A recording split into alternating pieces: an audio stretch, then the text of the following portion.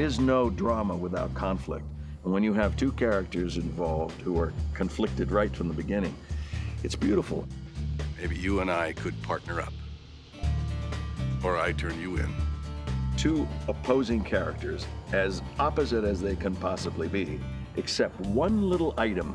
They knew each other from a teacher-student point of view, and Walt discovers that Jesse is in the drug world.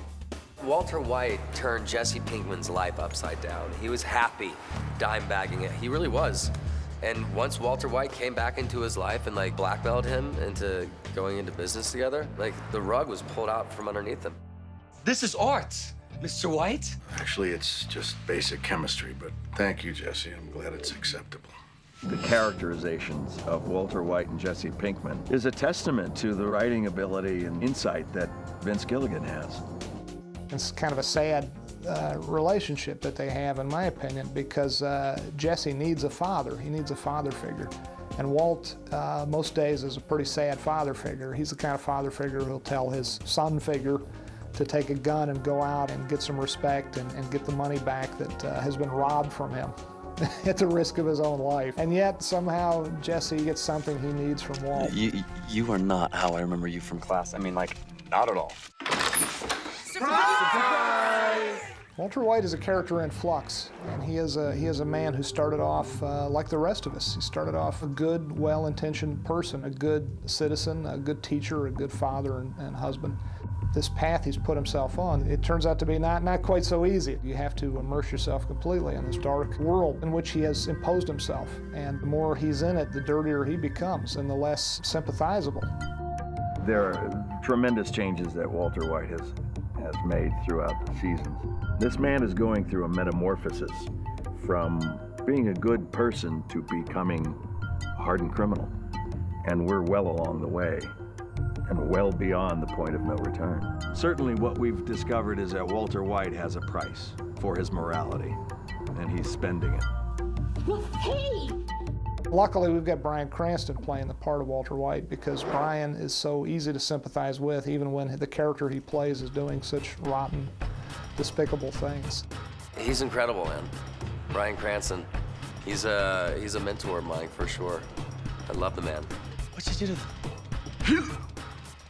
I saw him as a very intense, dramatic actor who it later surprised me to learn could do humor. But in fact, Bryan Cranston is capable of doing anything in the acting world. I mean, he could play the Helen Keller story if he put his mind to it. I mean, he could do anything, this guy. He's got such range as an actor. I've never seen it before. And a sympathizability and a relatability, and all of these things add up to Walter White. And he embodies the character more perfectly than I think any other actor could.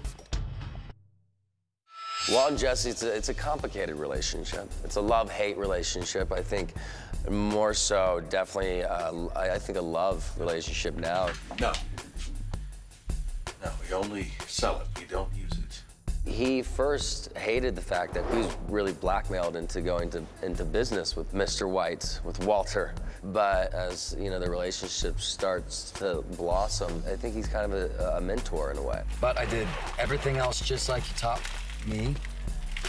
I think I know Jesse a lot better now than obviously the first season.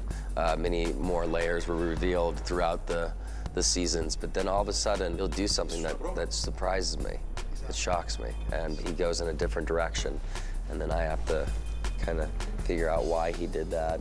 He's such a polar opposite of me. That's why I love playing him so much. Just zipping on his skin is kind of hilarious. Hi there. I think there was immediate chemistry between Bryan Cranston and Aaron Paul. There was an immediate, I don't want to say father-son relationship, more like a big brother or little brother kind of a situation between these two guys from the get-go. Aaron is such a great, he still strikes me as a kid, although he's in his 30s now. He's accessible, he's a good actor, his instincts are really accurate and fun. He's just fantastic. If there's any justice in this world, Aaron Paul's going to be a major, major star after Breaking Bad ends. What's it like? It's awesome. I'll contact the guy myself. Oh, yeah? Well, good luck. Eat me. Anytime, loser. We're following this man's journey from one type of person to another. Walt doesn't know what's going to happen the next hour, let alone the next week or year. And that keeps it alive and fresh and interesting for us to play and hopefully to watch.